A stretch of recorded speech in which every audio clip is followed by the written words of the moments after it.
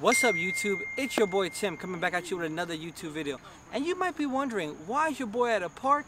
But I had to get this beautiful sunset right behind me to do a special review of the J Balvin Air Jordan 3 Medellin Sunset. So this is J Balvin's third Air Jordan. First he did a multicolor Air Jordan 1, then he did a light up Air Jordan 2, and now his most anticipated version, the Air Jordan 3 Medellin Sunset. So let's go over some of the details of the box. As you can see, there's a lot of details on this box. Specifically right here, we have the J Balvin logo with the lightning bolts for the eyes.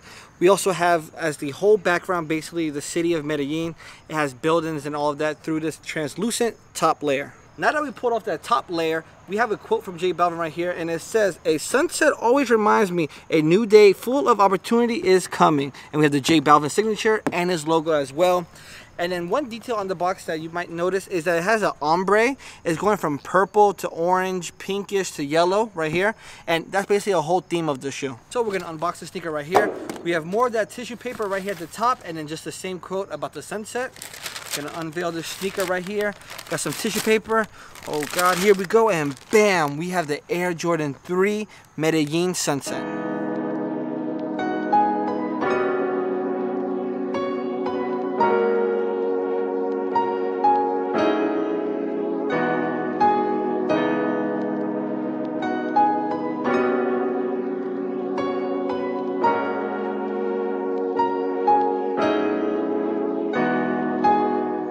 Some of the details on this sneaker. The uppers is primarily leather, and it's an off-white cream leather.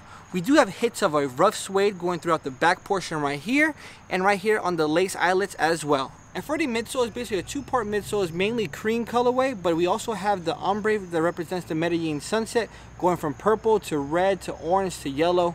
And for the outsole, we have a clear semi-translucent outsole. Back here on both heel tabs, there is a little bit of difference between the two. One has the J Balvin logo and the other has the Nike Air logo. Both translucent with the Medellin Sunset ombre going throughout. And another added detail is on the insoles, we have more of the ombre fade going throughout. And at the bottom, we have the Jumpman with the Air logo as well. And for the sock lining, it is more of that cream colorway. And then just like all traditional Air Jordan 3, we have the elephant wrapping around the toe cap and the back portion of the shoe. And to wrap up for the colors on the shoe, we have hits of this golden yellow going throughout the lace eyelets, the Jumpman, as well as this unfinished leather going throughout the whole entire shoe.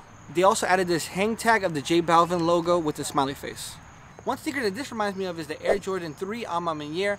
Both have similar leather and style qualities. And as you guys know on this channel, I give every shoe a rating from 1 to 10 based off quality of materials, wearability, and price. And for this pair in particular, I'm going to say this shoe is an 8.5 out of 10.